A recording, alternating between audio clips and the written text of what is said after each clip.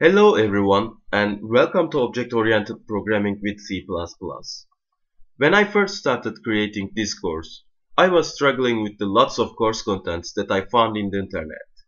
And I realized that there are lots of unnecessary informations too that are given to new programmers. And I know how hard can it be since I had a bad time with misleading for where to start in programming with C++. So I decided to look into every important key points that one needs to understand to call himself or herself as a programmer.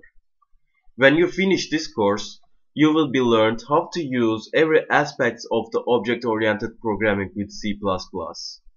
And let me tell you that I prepared this course with the background idea that whoever starts to learn object-oriented programming, this course should give all the informations needed. I prepared a presentation, examples and also code projects for you to make the features of object-oriented programming as easy as possible.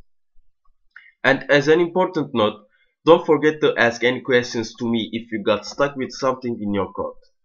Okay? I will answer them as quick and possible as I can. I hope you like it.